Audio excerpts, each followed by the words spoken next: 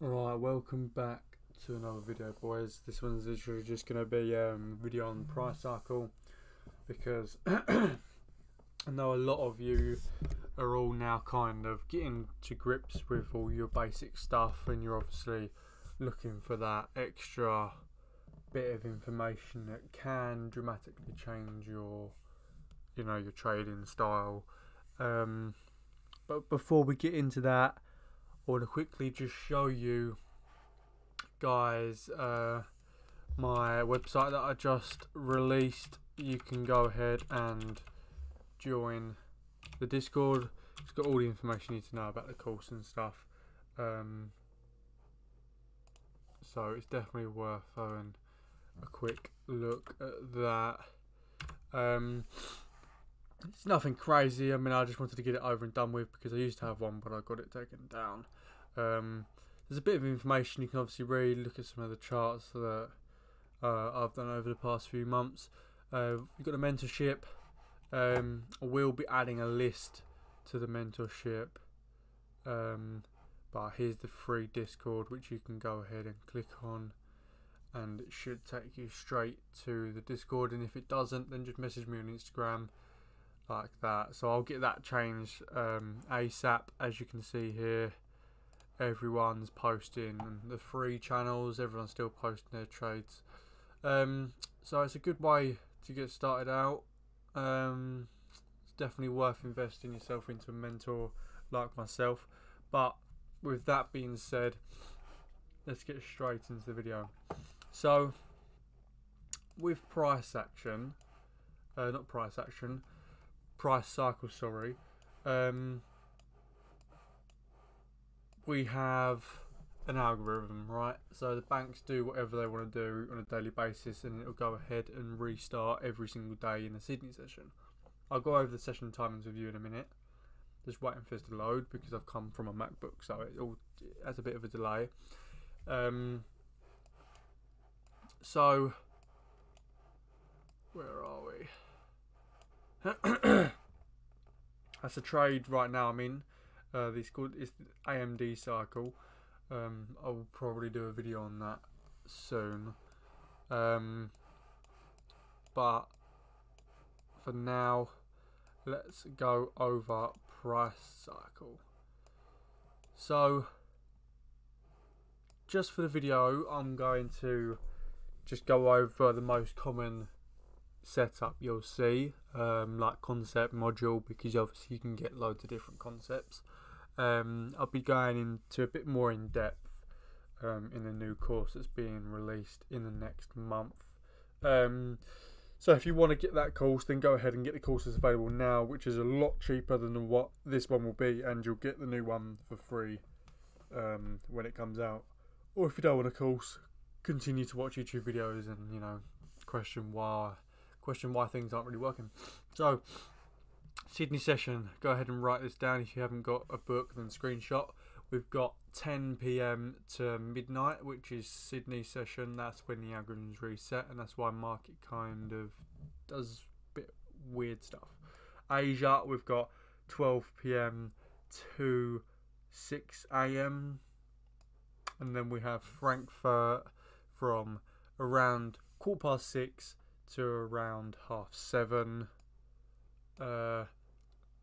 And then we've got London from 8 o'clock to 12 o'clock.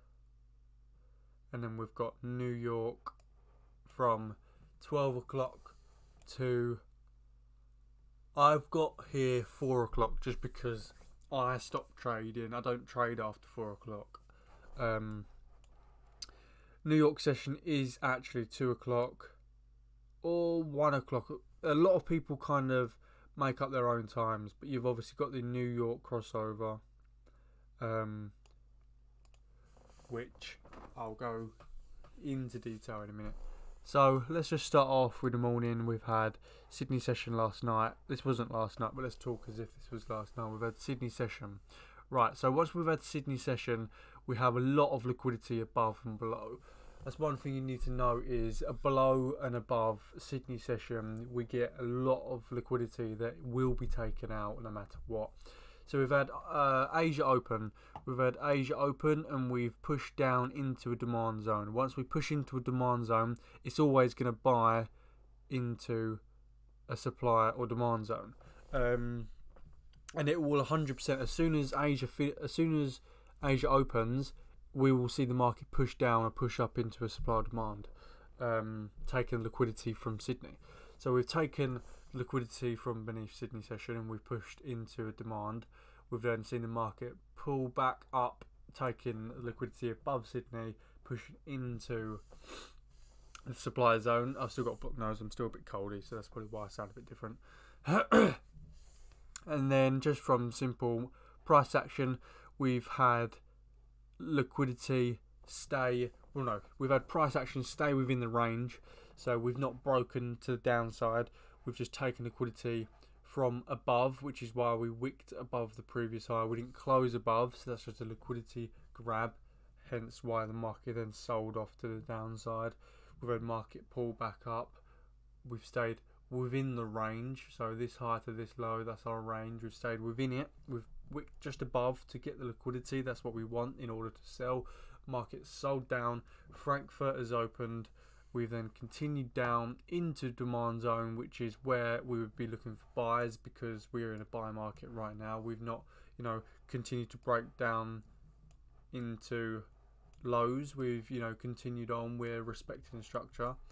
And then London's kicked in 8 o'clock, and then bang on 8 o'clock, no matter what day, 8 o'clock, bang on in the morning, you'll see a massive spike. And usually, London session will follow that direction for the entirety. And then at 12 o'clock, we see London, New York crossover, and here we can expect to see the market to retrace. So the market will retrace itself and it will kind of manipulate people. So for instance, we've got people buying here, we've got people buying here, we've got people buying here. Market will then reverse, taking these buyers out, inducing people to start selling while taking out all of these people that are buying still.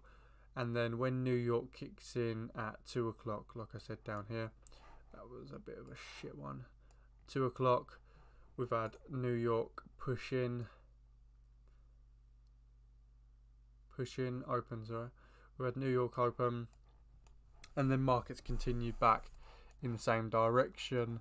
So New York, London crossover, you will see sometimes market manipulate people to buy and sell, or take loads of liquidity in order to continue pushing on for that direction.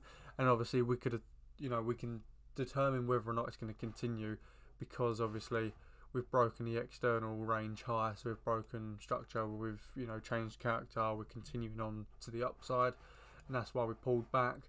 We didn't break structure here, did we? This is just a liquidity grab. Price pushed up, this is our structural high, market's pulled back, taken liquidity, pulled back up, broken structure, pulled back, entered into a demand zone. We could have bought there to then buy up to wherever price went up to. Obviously we had a massive spike up here, so that could have been quite a rewarding trade.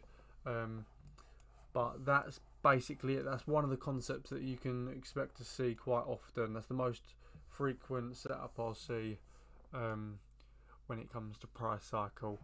Seeing Asia take the highs and lows at the start. So if you're watching this from America, and obviously Asia session's a bit more, kind of a bit easier for you to trade because of your time differences in London, then I'd recommend trading Asia, because as soon as it opens, the market's going to push up to supply demand and then sell down or buy up to the next point of interest, taking liquidity from either side. And then London is pretty easy. We'll always see a spike at 8 o'clock, so as long as you're on the markets between 7:30 and 8:30, all you got to do is literally just watch your direction. So we've got a demand down here. If I then just quickly jump down to the 1 minute and show you guys the example.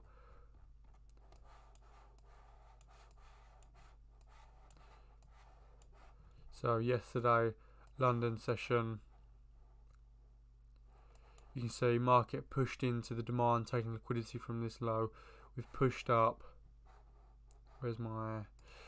Pushed up. We took liquidity from this low. We took this high, changed the character.